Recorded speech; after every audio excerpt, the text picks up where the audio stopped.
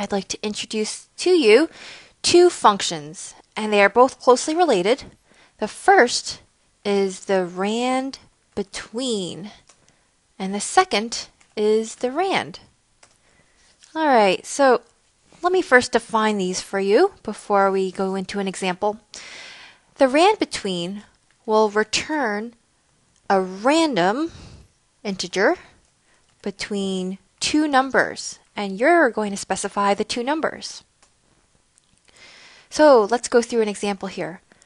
Let's say we want a random number between 0 and 100.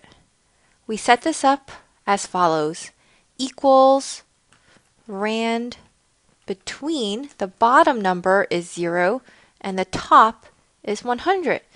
What this function will deliver is any random integer, that is no decimal points, it's a straight whole integer between the numbers 0 and 100.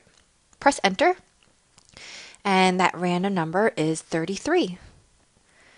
Now, this rand between function works great if you're trying to create something like a dice.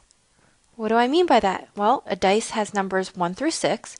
If I alter this formula to read 1 through 6, you now have a random number, or like a random spin of a dice that faces with a number 1.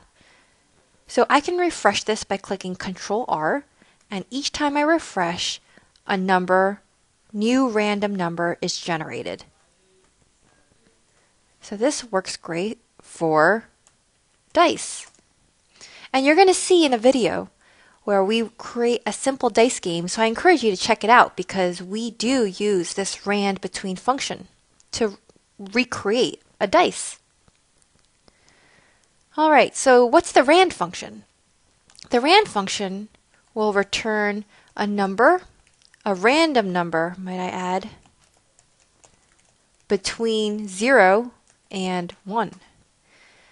So the bottom and the top number have already been set for you.